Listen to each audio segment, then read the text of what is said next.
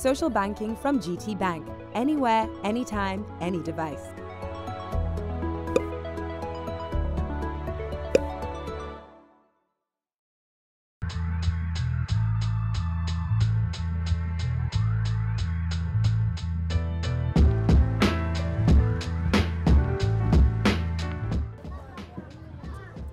Hello, my name is Otto Orondaam, and this is my young CEO story.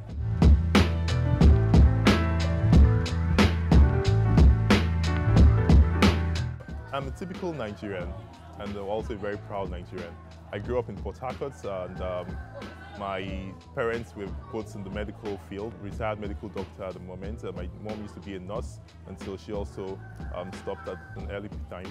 And all my life was basically in Port Harcourt. And I've always been passionate about, basically making society a better place.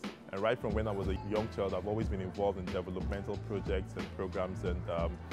And right from an early age, like 16, I started handling projects and running projects and developmental activities to help improve the state of remote communities, improve the lives of people, things around health, education, human capital development generally. And I think it's been a wonderful experience for me.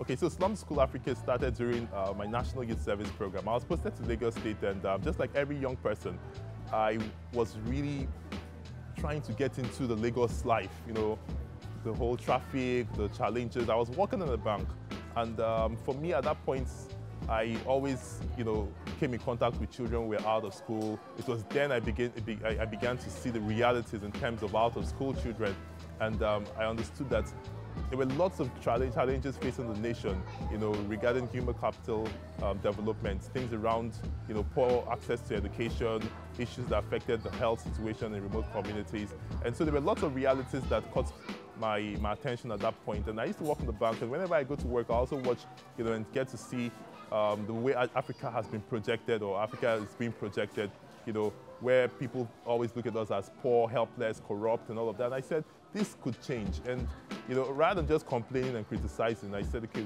it's time to do something. And most times when I go across the Third Mainland Bridge, I look down the bridge and I see this community called Makoko.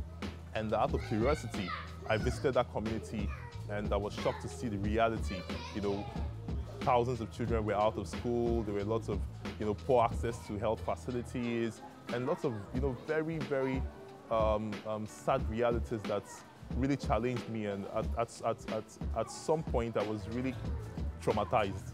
When I go to work in the morning, I really can't concentrate, because I was always thinking, I'm here and we have thousands of children who are out of school, and somehow I had to make a decision to quit my job, which was a huge decision, which I think was the biggest decision I ever made, because there were lots of pressure from family, from friends, from relatives, even from the workplace at that point. You don't have to leave. This is a beautiful career.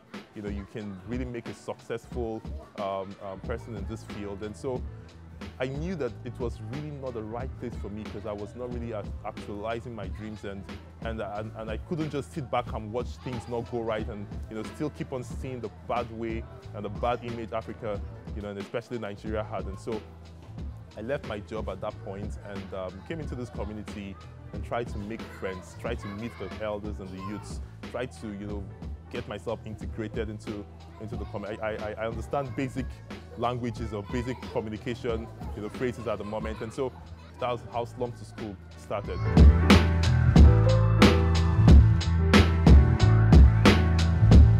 Volunteers are basically through an online application process. We're really very active on social media. We on Twitter, Facebook, Instagram.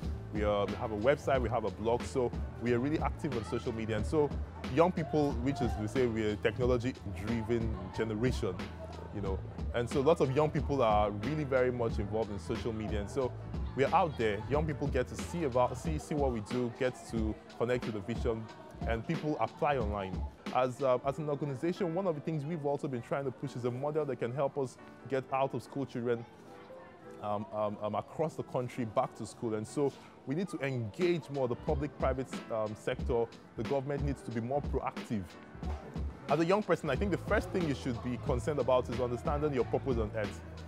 And I think once you can understand, or once you know the reason why you're here on earth, every other thing falls into place. I started working with my friends. I had quite a number of friends I made during my university days, during my National Youth Service. You know, I'm naturally a very open person, so I usually meet and make quite a couple of friends. And so I told my friends then, we could do this.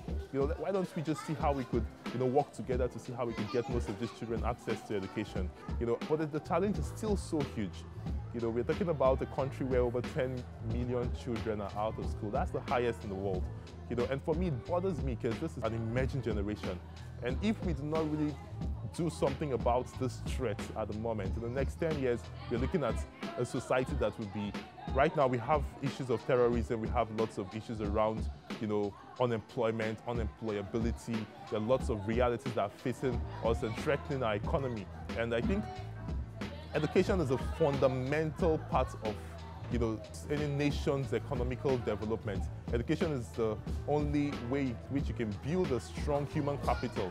And if we do not really invest and ensure that this particular generation of out-of-school children could have access to education, I think it's going to threaten the safety and security and the comfort of everyone who is, you know, watching this video at this point. My passion for Slum To School has always been traced to the fact that, you know, we need to get basically fundamental things around education right. We have thousands and millions of children who are out of school. And if these children do not have access to school or access to education, it means their future is very bleak.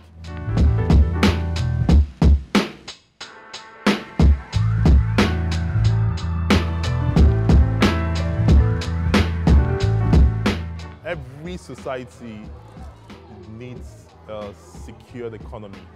Every society thrives. To build a secured economy, it means we need a huge human capital. And human capital development is very key for every society that wants to be a developed nation, is a strong economy. And to achieve that, where we have a strong human capital, I think education is the basic. And it's only through education that you can build a secured economy. It's only through education that you can have people who are educated, people who can be stakeholders and contributors to building a secured economy. I always say this to young people that we are born to die, you know, and we must always remind ourselves every day that what we are doing should be worth dying for.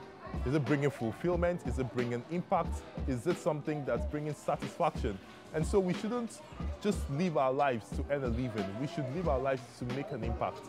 You know, everyone has a gift, and with that gift you can transform the society and you can make the lives of millions of people better. And so I think we should go out there and make a sacrifice. It could be challenging for the first few years, but in the long run, it's always worth our while, and it's always going to make you a happy person. So don't be threatened, don't feel scared, don't have fear. Believe in yourself, believe in your abilities, believe in your potential, believe in the talent you have, and I'm sure in the long run you will be proud that you made such decisions. Hi guys, if you just enjoyed watching that video and you want to stay up to date with the latest in entertainment, lifestyle and more from inside Africa, why don't you hit the subscribe button right now? And if you want to keep on watching videos, then just simply hit the more videos button.